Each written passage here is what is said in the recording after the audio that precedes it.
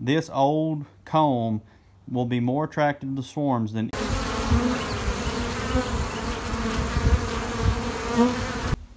What a mess.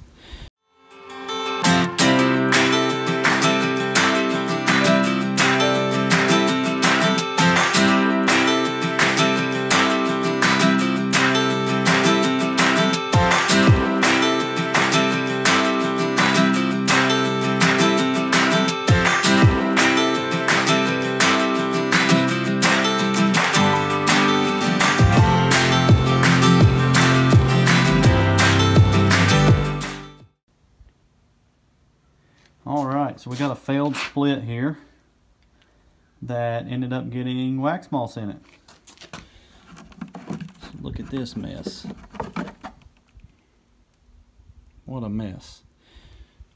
Now back in the day, I would take these frames and I would cut all the wax out, and I would scrape the frames down, pop the cleat off the wedge top, and I would throw me a new piece of foundation in and start over. But I don't do that anymore, and I'm going to show you what I do now. Okay, so here's our frame. You can use anything. You can use a pizza cutter. I've just got a putty knife here, so that's what I'm going to use today. So what I do with these frames after they're damaged and got all this trash off there, I take them up. This one's kind of already done it for me. I keep all this wax. I just take a 5-gallon bucket and I'll throw all the wax in a 5-gallon bucket and put it in my wax melter this summer. But I'll take this frame now and I'm basically just going to cut off as much of the bad as I can. So with this I can just mash it, or I could just break it off. I'm going to keep all this to the side to melt later, but I just cut most of the wax off and I leave me a strip of wax or comb at the top. Now why do I do that? I do that because this is basically a starter strip for me. I don't worry about the wax moths reinfesting this hive or doing anything as far as any more damage, and so I don't worry about the eggs or anything like that.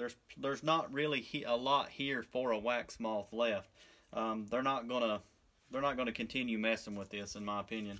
So I just cut that off and leave that as a starter strip. Now what do I do with the starter strips? Well, in the spring when I start making splits, I will go around to my hives and I'll pull out a frame of brood or a frame of honey to make splits. And what I'll end up doing is I'll drop this frame in its place.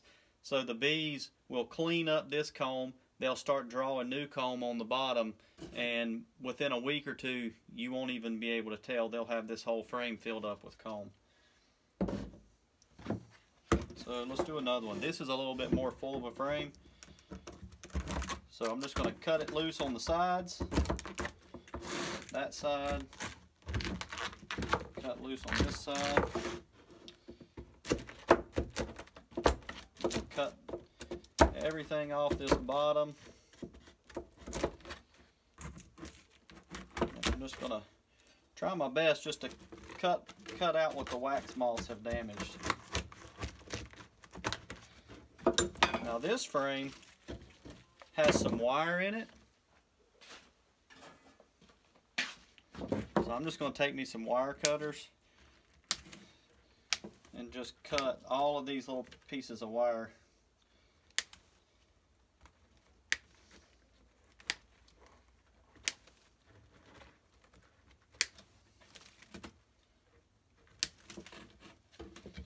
And again, I will throw all of this wax in my wax melter. All of this trash will stay on top of the wax melter. Probably do a video of that later on this summer. The cocoons from this old brood comb will stay up there, but all this wax will melt and flow down into a pan.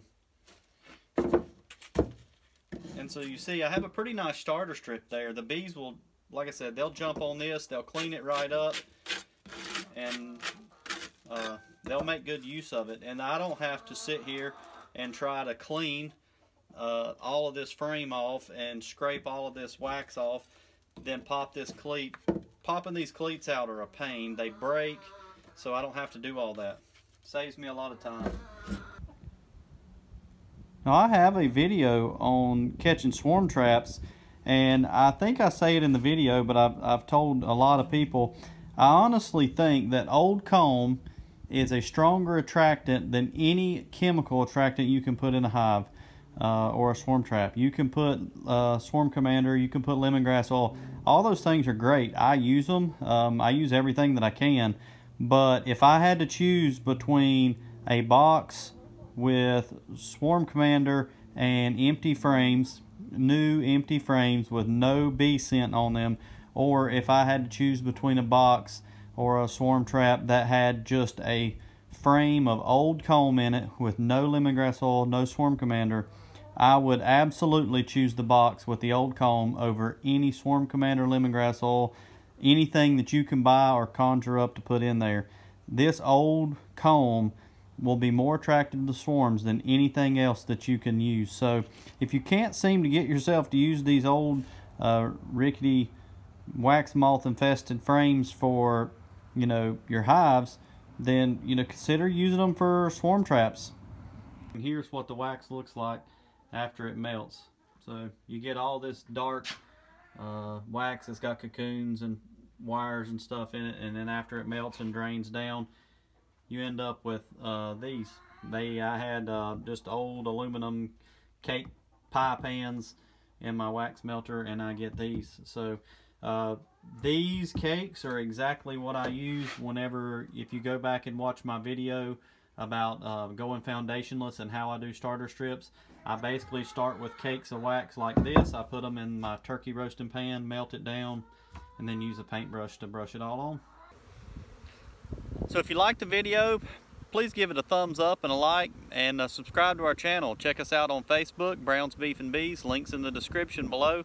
And if you haven't checked out our video on how to protect your comb over winter from a wax moth damage, or any time of the year actually, I'll put a link of that video in the description below as well.